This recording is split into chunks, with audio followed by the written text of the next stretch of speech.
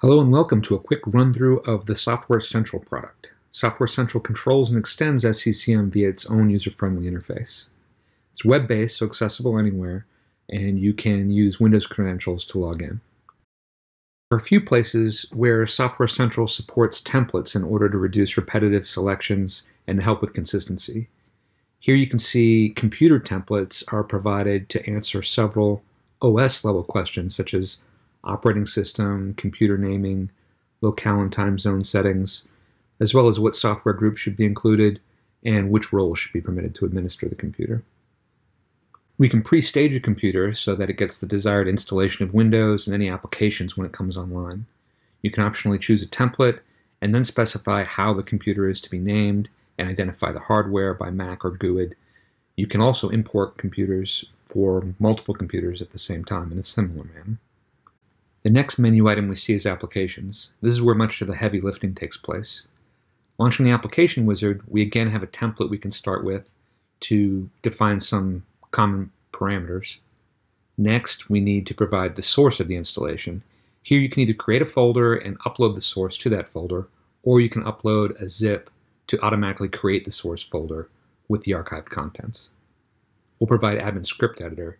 I've got a zip file with the installer inside here, so we'll select that as the source for the application. Next, we can dictate how the application is to appear, as well as the installation and removal parameters that you can discover online at a site like appdetails.com. Next, we'll specify what to look for to qualify the application is installed.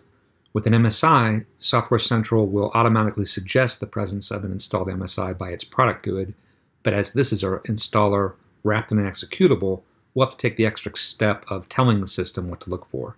This could be any number of things, but in this case, we'll look for the ACE executable. The application is now available for deployment, and taking a quick look in SCCM, you can see that it is performing the necessary tasks behind the scene to ready this application for deployment via SCCM. The patching menu really just exposes existing functionality in the SoftwareCentral user interface. So I'll skip going into this here, but the main benefit is that you can use SoftwareCentral's security roles to dictate which groups of admins do or do not have this capability. Licensing is an area where SoftwareCentral adds to the native capabilities of SCCM. I'll add licensing information to our new Admin Script Editor application to show you. It will track how many deployments of the application are performed, and you can optionally block additional installations from taking place. This can also be date-based, where you specify an expiration for a license. You can then have the system send you a notification so that when there are so many licenses remaining or so many days left before a license expires, you can be notified to address it proactively. In settings, there are a couple of things worth highlighting as well. You can leverage role-based security features to control which tasks users of SoftwareCentral can perform and over which systems. You can name and define the scope of the role. You can choose SCCM collections, queries, or OS task sequences that are relevant. On the SoftwareCentral side, you can dictate which menu items will appear, as well as which templates are permitted for the role. And there's also an AD management interface I'll show you in a bit, which you can restrict to the level desired.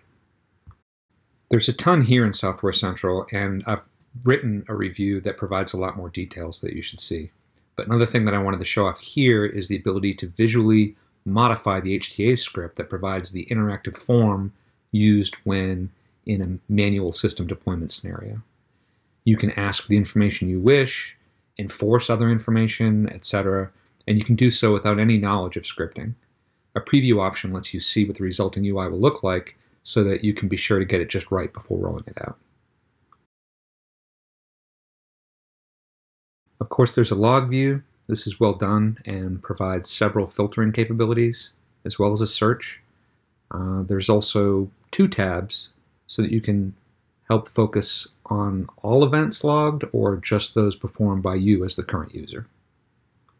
Status view lets you get a close look at any single system and offers some nice insight via links for system information, which includes high-level information, including the online status, and a check to see that WMI is responding. Next, you'll see there's also a link to a remote task manager where you can see what processes are running and optionally terminate any of them. And lastly, you can see there's a resource explorer which lets you check out hardware and software on a remote system, and even a hardware history to help you identify changes that may have taken place. All very helpful troubleshooting tools. A reinstall feature lets you rebuild one or more systems. As in many places in Software Central, you'll see there are separate menu options for the manipulation of a single machine or to perform an action on several machines in bulk. While this does clutter the menu system to some degree, it also gives you the option to prevent some admins from being able to make changes to several computers in bulk, which can be beneficial. The reinstallation task shows you what the current assignments are for the machine, and you can modify this. You can also choose the computer template or operating system independently. This will completely rebuild the machine. So there's an option here to migrate data, which leverages USMT. And like many tasks, this can be triggered right away or scheduled as desired. Clone feature is not an imaging feature, but lets you simply copy the OS and software specifications of one machine to another, which can be a real time saver if you're in a situation where you want to set up a new machine in the same way an existing system has already been established. The software menu allows you to assign software to a single or multiple machines. You can see what's currently assigned and the status of those tasks. There's also links to view a log of the task, to rerun the task, or to remove an application that's already been installed. A status is provided for each task so you can track its progress and identify any failures. This too can be scheduled. And another Software Central perk I didn't mention is that there's an option to lease software, that is, to have it installed and then automatically removed after a specified number of months.